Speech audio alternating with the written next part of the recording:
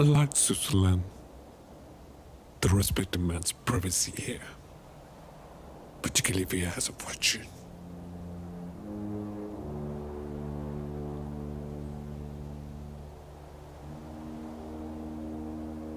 Bishop takes a check. The game is over. You should get that shoulder looked at.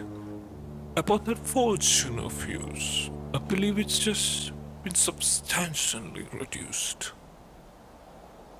King to Rook 2. I do not sort of elections. Concussion of the motion, which you'll find in my book.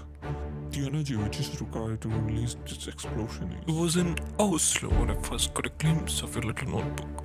Right at the pawn from Smithson of Bond Street. Rook to King's Rook 3. Check.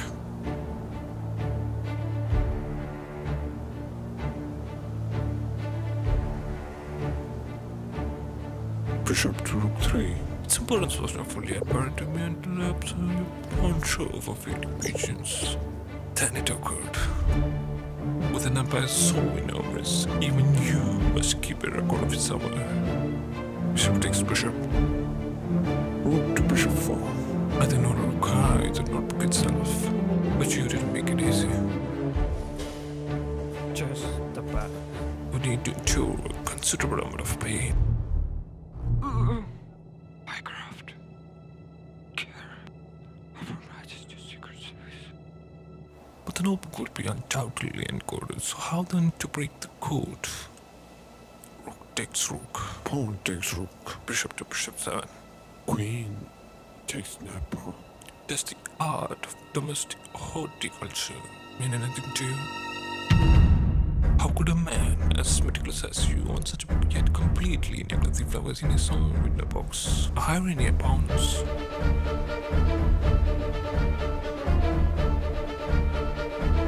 No one is safe in London, but my colleagues are making good use of it. The most formidable criminal minds in Europe has just shared holidays next to them, but perhaps the most inept inspector in the history of Scotland yet. Any chance of cup of tea? Box of 4 Box of 8. How much more is there? That's the end of page 2. Page 3.